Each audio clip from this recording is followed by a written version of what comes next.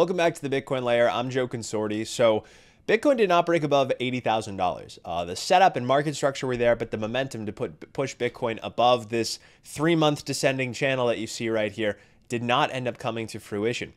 So today we're going to take a look at Bitcoin native activity. We're going to take a look at this very candlestick chart right here. Going to take a look at the ETFs and also some on-chain data to give us some indication of where key support levels are, what levels we might bounce off of, and what we need to actually continue this bull market. So we'll talk about all that in today's video. But first, a word from our sponsor, River. River, you guys know they're our Bitcoin exchange of choice. You can securely buy Bitcoin with 0 fees on recurring orders. You can have peace of mind thanks to their 1-to-1 full reserve, multi-sig, cold storage custody, maximum best-in-class security solution, and you can withdraw at any time. And if you need help, they also have US-based phone support for all clients. And they also launched a new feature a couple months back called River Link that lets you send Bitcoin over a text message that can be claimed to any wallet. So you can give a gift, pay a friend for dinner, or orange pill your friends completely hassle-free.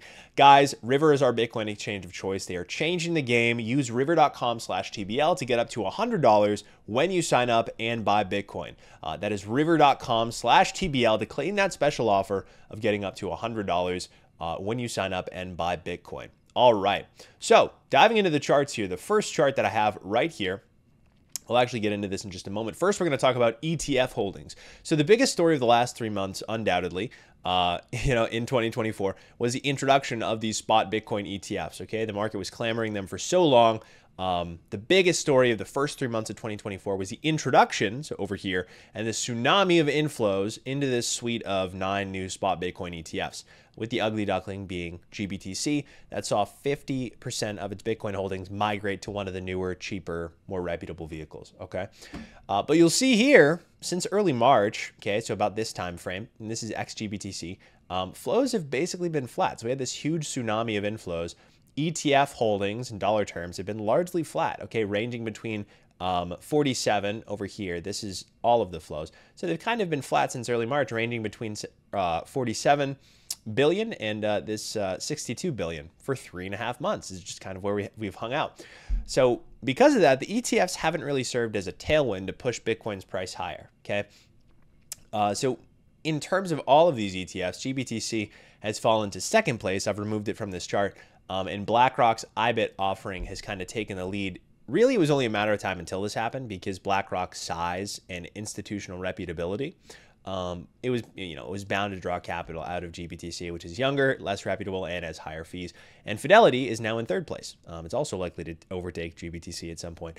So they now have a combined 477,000 Bitcoin, which is worth 31.4 billion. You can see on this chart the white and the blue combined.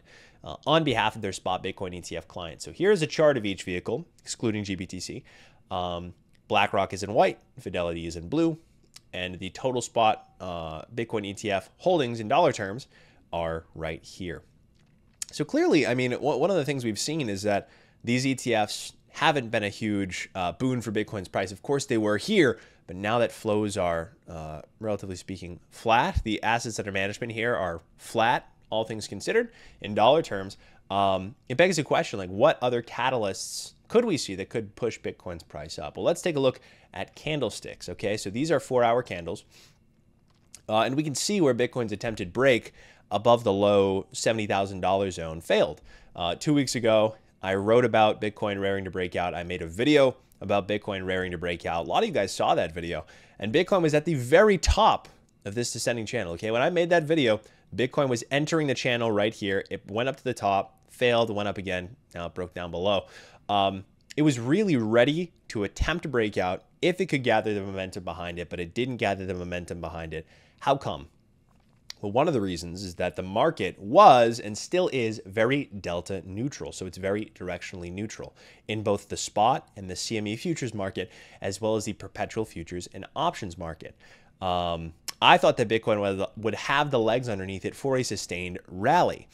But the reality is it needed momentum in order to get there, okay? So with a delta neutral market, that means there's very little froth. But as it turns out, in order to get that initial momentum, that initial pop, we needed a little bit more froth than was in the market at the time. So instead of, basically what this means and where we currently are with the market is instead of a ton of long or short directional leverage, we have directionally neutral liquidity, which is the dominant force in the market.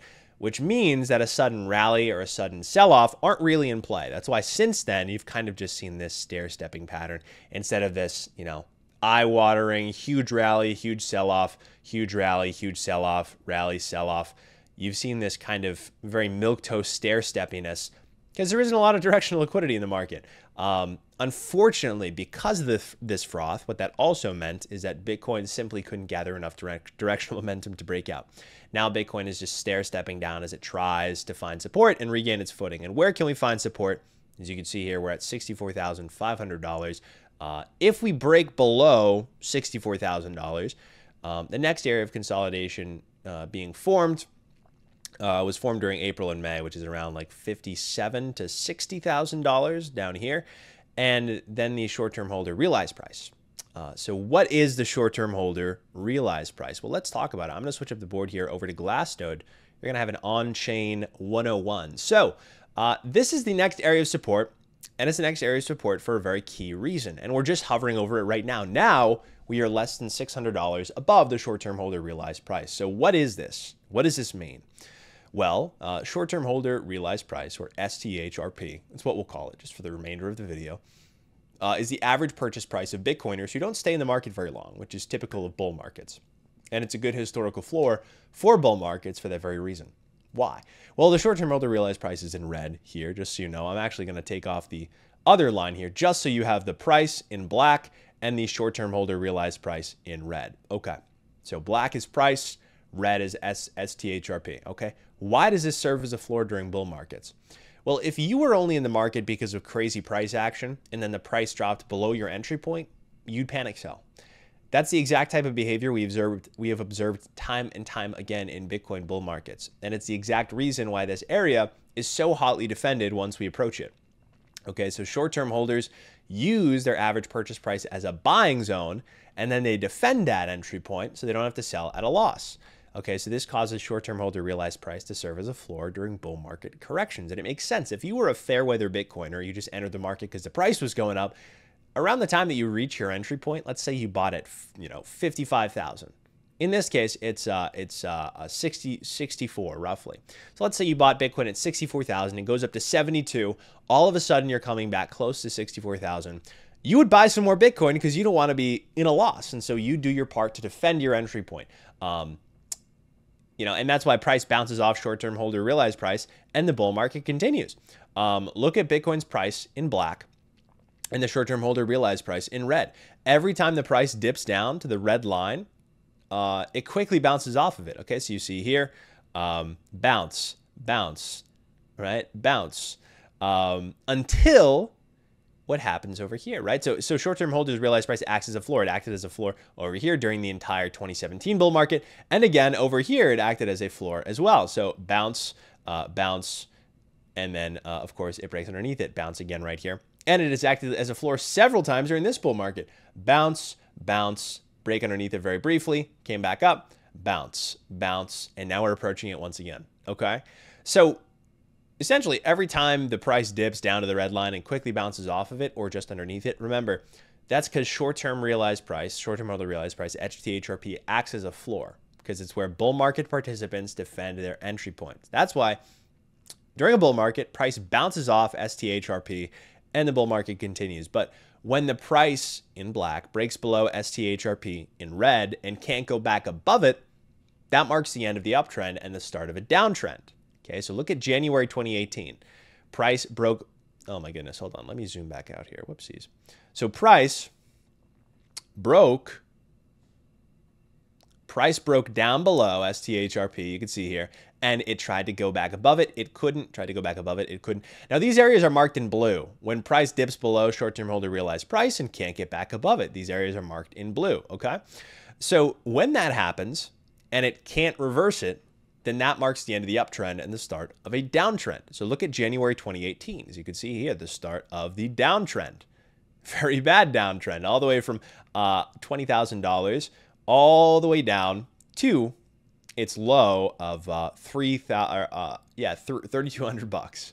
Okay, so, and this was all marked and confirmed basically by when Bitcoin's price fell below STHRP. It fell below the bull market Bitcoiners' average purchase price.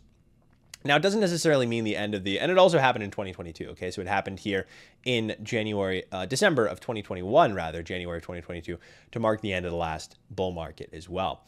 That's not to say that this occurrence always marks the end of a bull market. It could just mark the beginning of a tiny downtrend. So for example, here, this didn't mark the end of the bull market that began at the bottom formed here in late 2018. It just marked a multi-month correction, right? So when this happened, when price dipped below STHRP right here, it marked that there was a 3-month-long correction, okay, from early October to early January. That's what this marked, and then we were kind of back off to the races. Had it not been for COVID, we'd still go up here without this. But the point being, sometimes it marks the end of a bull market, sometimes it marks a downtrend that will only last several weeks. But the reality is, if we get an extended period where price falls below short-term holder realized price, then you end up getting a downtrend confirmation, okay? No longer an uptrend. It breaks the uptrend. You start seeing a downtrend. And so where are we right now? Well, let's zoom in here. Let's zoom in, let's say to right here, roughly speaking, over the last 2 years, roughly, and some change. So Bitcoin's price is now at $65,000. Well, it's, right now it's at 64,500. So it's been falling. And again, it's been stair stepping on its way down. And short-term holder realized price is at 63,700 at the time of me making this video. So should Bitcoin break down below this level, and you can see it already bounced off of it in April, right? It already tried to go beneath it. It bounced off of it, bounced here, fell underneath this for a little bit here, bounce. So clearly, it's this historical trend of STHRP serving as a floor has been intact, but should Bitcoin break below $64,000 and below STHRP, it would mark the start of a multi-week mini downtrend like we witnessed in September 2019 and July 2021, which is a mid bull market correction that's slightly bigger than usual. Here at TBL, and me personally, in weighing the balance of risks, we should also note that a sustained break below STHRP, as much as we hate to say it, could mark the start of a bear. That's not our base case, though. Okay, with weakness becoming apparent at the surface of the U.S. labor market and maintenance cuts coming soon after, any marginal slowdown in U.S. economic activity will be bullish for risk assets, Bitcoin included. Okay, that's how we view the rest of this year playing out. But we look to Bitcoin's approach toward STHRP right here. They're very close to one another, now only $800 apart, $500 apart, rather. We look to Bitcoin's approach toward SHRP for a bounce cleanly off the level, if not slightly underneath, like we've observed throughout the bull market so far. If we don't get that, and Bitcoin can't regain its footing, we next look to some selling brought on by bull market participants having to cut their losses, these short-term holders capitulating, with support levels to be found at 60,000, right down here, and unfortunately below that, 50,000, if the selling isn't overtaken by buying at that point. So that is everything. That's your little explainer on what exactly short-term holder realized price is and why it serves as a floor during Bitcoin bull markets, and why, although we weren't able to break above 80K, it looks like we are going to bounce off of this next level that we see. And if we don't, and if we see a sustained break below, and then it could mark the start of a multi-week or even multi-month downtrend. But again, here at TBL, that's not our base case. Again, thanks so much to River for sponsoring this video. River is our Bitcoin exchange of choice. You can go to river.com to securely buy Bitcoin with 0 fees on recurring orders, which is how you get the best return on your Bitcoin. You're going to have peace of mind thanks to their full one-to-one, fully reserved, multi-sig cold storage custody, and you can withdraw at any time. If you need help, they have US-based phone support for all clients, and you can text Bitcoin to a friend, to a family member, and you could orange pill completely new Bitcoiners, totally hassle-free. Text Bitcoin over a link that can be claimed to any wallet. Really cool stuff. Again, guys, invest in Bitcoin with confidence at River. Go to river.com/TBL for our special promo code. Get up to $100 when you sign up and buy Bitcoin. That's river.com/TBL to claim that code. Again, thanks so much for watching. Make sure that you hit like, you hit subscribe, and you hit the bell notification icon so you can get notified when we always upload a new video. That's all for today. Thanks so much for watching. I'll talk to you guys soon. Take it easy.